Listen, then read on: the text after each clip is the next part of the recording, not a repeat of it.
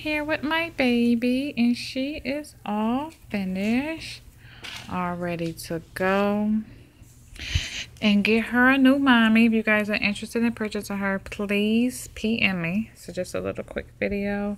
Her outfit actually glows in the dark, and she's gonna come with this onesie, a sleeper, a couple more outfits. She has this little, she has just a sprout hair with a little ponytail, and her pacifier is magnetic. She has a magnet in there. PM me if you guys are interested in her price. Serious inquiries only. If she does not get sold over the weekend, I will be listing her on eBay come Monday or Tuesday. She won't be sold for as high as I would normally sell my babies.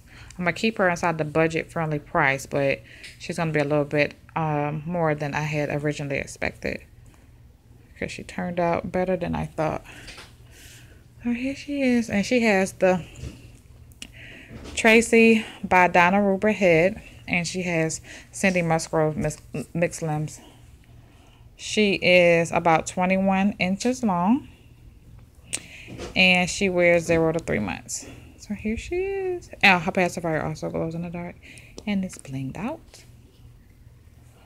All sealed and ready for a new mommy. So you guys PM me if you're interested in this little love bug. And this is Pink Thistleberry Sugar Skull Baby. To my knowledge, the only Sugar Skull baby that's ever been created within the Reborn community. To my knowledge. So you guys PM me if you guys are interested. Got pacifier in her. Hold on one second. Sorry about that. I'm trying to fix her sleeper. So there she is. Looking for a mommy. I love her. If I can afford to keep her, I would. I haven't been asked was I going to make any other ones, and I probably will make a couple of them next year maybe. This is the season where they normally will come out. And for those that don't know, Sugar Skull represents the Mexican holiday called the Day of the Dead, and they only celebrate it on November the 1st and November the 2nd. So she has a November 2nd birthday. I'm going to try to create a certificate for her with that information on there, so you guys have a little bit background of the Sugar Skull meaning. And here she is without her pacifier.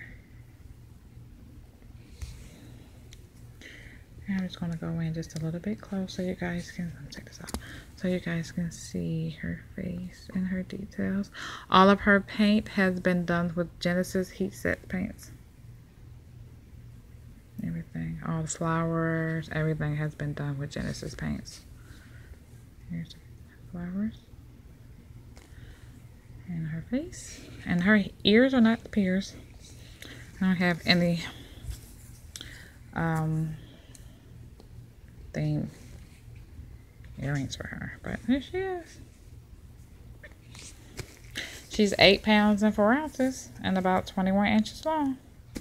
Thank you so much for watching this video. Bye.